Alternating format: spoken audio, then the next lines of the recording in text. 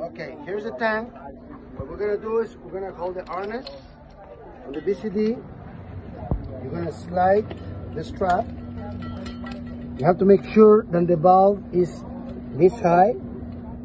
Okay. Okay, and the hole from the air is facing the jacket. Okay. Once you get this done, you're gonna make sure it's tight.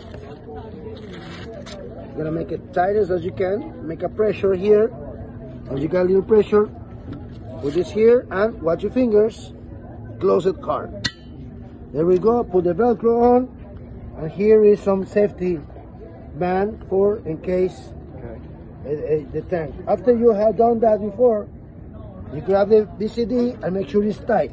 Yeah, you don't want to be diving and see your tank pass by. No. Once it's secure, we're gonna get the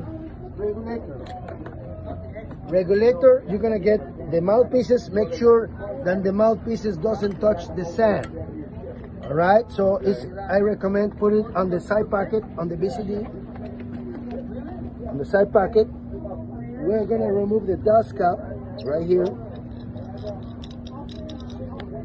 Remove the dust cap. Make sure the O-ring is in good condition. It's dry, it's good. And then we're gonna put it here. We're gonna tie it with 3 fingers tight. 3 fingers tight. Then you get the low pressure hose connected to the BCD. You see you have a little bit sand. Blow it a little bit. Grab it hard and stick it in. Make sure it's clear. Okay. Then here we got the pressure gauge. Shows 0. And this is the depth gauge and pressure gauge. Now, we are never going to open the tank and look at the gauge. We're going to put the gauge on the side. Get your face out of this area because there is some hose with high pressure hose. Open first slowly. You see how the air goes in? And now open all the way. Once you open all the way, check it half a turn.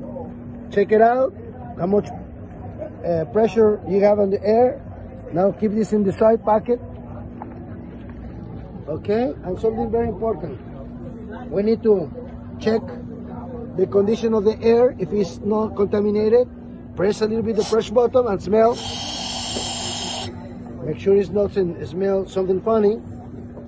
Put this on the side pocket, and you're gonna prepare the octopus or alternative air source in a way has to create a imagined triangle in front of your chest, and this has to be quick release in case in emergency anybody can come and grab it and alternative air source. And here you make sure you keep this away from the sand.